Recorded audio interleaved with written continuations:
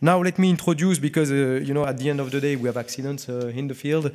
Let me introduce Robert Clements from AAIB UK on the recent helicopter accident. Good afternoon. So my name's Robert Clements. I'm one of the inspectors with the Air Accident Investigation Branch in the UK.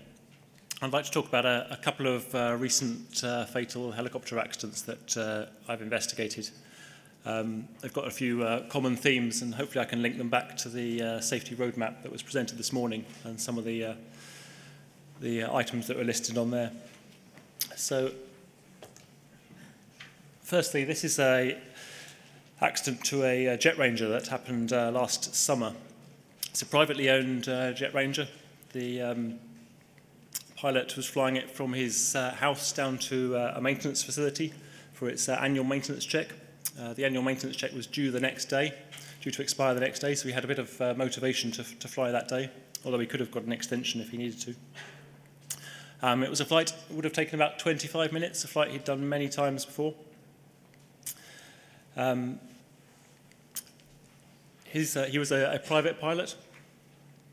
He'd got about just over 250 flying hours. Not qualified to fly in instrument conditions, so not qualified to fly in cloud. Prior to the accident flight, he hadn't flown for about 77 days, and the previous flight was the same route, but in very good weather. And prior to that, he hadn't flown for about 7 months. So the weather conditions on the day of this flight, forecast was for scattered cloud at about 600 feet, broken cloud about 700 feet, visibility 3 to 5 kilometers below the cloud. He tried to do the flight first thing in the morning, but then decided weather wasn't quite good enough, and tried again about lunchtime. So I'll show you what happened. So this is the radar trace. I'll show you a larger view of it in a second, but just to give you an idea where we are, hopefully you recognise the north of the UK there. This is up in North Yorkshire. So if I expand that view out, you can just see on that image where he was trying to get to. So it's just, that's where he was trying to get to down there. I can't quite point at the screen on that side, I'm sorry. So that's an expanded view of the radar trace. So he took off from his home, checked in with the local radar service, told him his planned routing, and about 6 minutes after he checked into the radar service, he disappeared off the radar screen. So you can see on the graph there the track of the altitude he was flying at. Remember, the cloud base is around 600-700 feet. So initially flying along below the cloud, and then you can see on there towards the end of the flight there's 2 climbs. First one up to over 1,000 feet, with the speed dropping back to about 60 knots, and then at the peak of that climb going back to about 30 knots, and then a second climb that came back down, and then a second climb. I have a few witnesses who saw that second climb up into cloud. So they describe seeing the helicopter flying along normally and then pitching up dramatically up into cloud, and then they could hear it flying around in the cloud for about 30 seconds before it appeared again from the cloud. As it came out of the cloud, it sort of came into a high hover, but then went to a bit of a nosedive from which it didn't recover.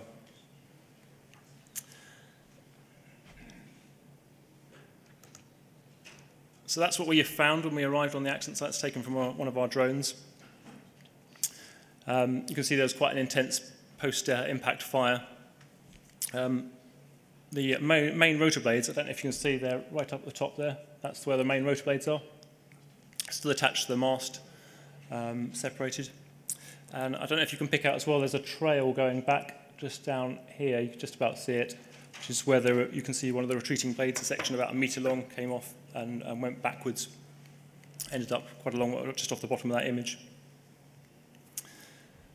So if I show you a slightly larger, which is that image, a slightly larger view.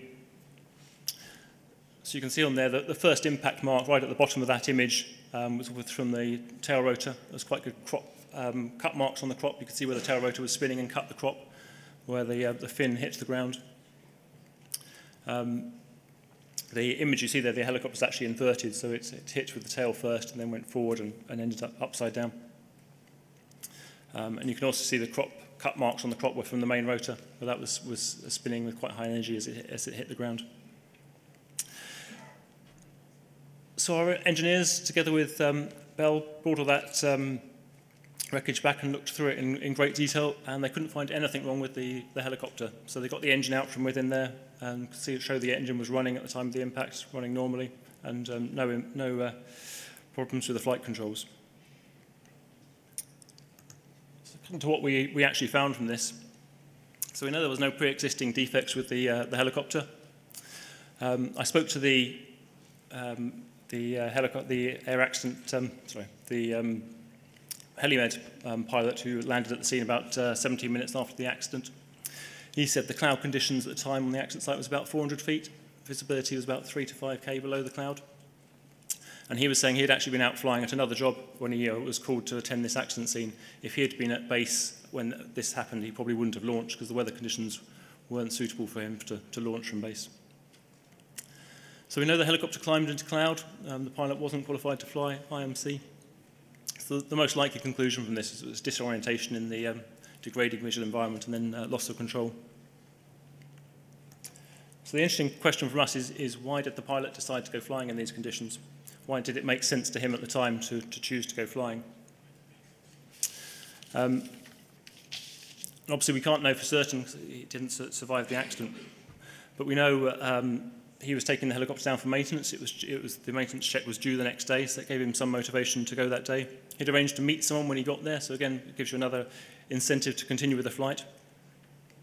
He was trying to maintain his recency and hadn't flown very much for a little while, which means he wasn't in practice, but also it gives him an incentive to fly, so he can actually get his recency back. He had a very busy diary, and if he didn't fly that time, it would be a while before he'd get the chance to fly again. And we also knew he'd tried to fly in the morning and was disappointed that he didn't get to fly in the morning, so when he came back the second time, more determination to go flying. So all those things came together to make him think it was safe to go on this time. Let's just look at another accident and very similar themes. So this is a twin squirrel. Again, a privately owned helicopter. Being flown from near Cranfield, private site near Cranfield in the UK, and being flown over to Dublin in Ireland. Pilot was on board with 4 of his family members, flying over to a family event over in Dublin. Again, the pilot was a private pilot, although very experienced. He had over 3,500 flying hours, but not qualified to fly in cloud, not instrument qualified. Weather conditions for this, so initially around where they took off from, the cloud base was about 1,000 feet, so reasonable weather. But as he got towards Wales, flying over the Welsh mountains, the cloud base was down to about 200 feet above sea level. I don't know if any of you know Wales, the hills around there get up to about 3,200 feet. So that's a radar trace. The red line you can see is the radar trace from the helicopter. The blue line is the planned route.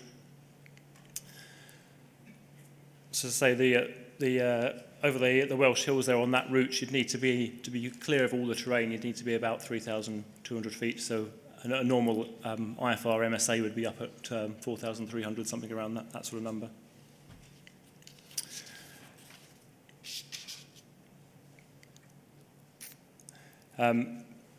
Initially, the helicopter was flying at about 1,000 feet to stay below the cloud. And as he got towards Wales, he climbed up to about 2,500 feet, but then to stay out of the cloud, descended back down again to about 2,000 feet. And unfortunately, that's where it struck one of the hills. So that's where it hit the hill. That hill there is up to about 2,300 feet, and the helicopter hit the bottom of that hill about 300 feet below the peak. The radar showed there was no attempt to turn before it hit there. No, the helicopter hadn't slowed down at all, and it went straight into the hill. So we believe it was actually still in cloud when it hit the hill.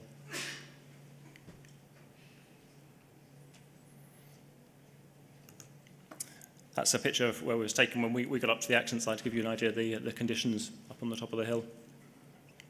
The helicopter was spread over about 100 meters across the ground there. So we know it was traveling at quite high speed with a lot of energy as it hit the ground. Again, the engineers looked through all the wreckage there and couldn't find anything wrong with the helicopter. So again, similar things. No pre-existing defects with the helicopter. Actual weather there, the cloud base was down at around 200 to 400 feet above sea level with an MSA up at 4,000 feet. We have one witness saw the helicopter very briefly through a gap in the cloud, but knew it was flying up in the cloud level, but the pilot wasn't qualified to fly in IMC.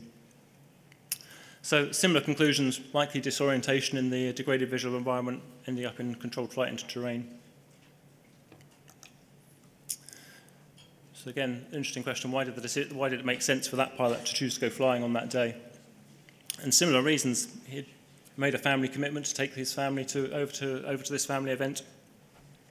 And there was also some evidence that he'd flown in these sort of conditions before, and it all worked out fine previously.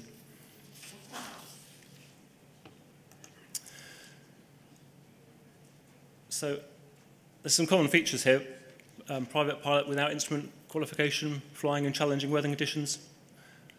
Both flights were complying with the legal minimum until they entered cloud. I'm sure many of you know other accidents. There's many like this out there. There's lots of similar accidents out there.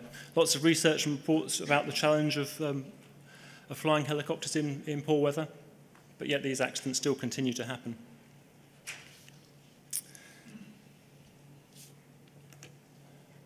So perhaps my thoughts on how we might be able to prevent some of these, and linking back to the safety map that was presented this morning. When I'm not investigating accidents, I fly for an airline, flying the 777, and I had the pleasure of doing my 6-monthly sim check this weekend. And during that sim check, nearly all the discussion is all about decision making. It's about situational awareness. It's about team working. Very little technical discussion anymore. That's almost taken as a given that you can fly the aircraft safely. It's all about how we work together and how we're making effective decisions. When I last did my last helicopter type rating check, it's still very much just a test of can I fly on auto rotation, can I land in a confined area. That discussion of decision making isn't really there at the moment. And hopefully that links to some of the stuff that's in the safety roadmap that we were talking about this morning of less checking and more training and promotion of some of this safety material. I think it would be really good if possible to use some of these accidents to present them to pilots when they come up for their type rating, to actually understand what's happened to other people and take some of the lessons away from this. It might be a real opportunity to get the message out to pilots. So that's all from me. Do you want to do questions separately? Thank you.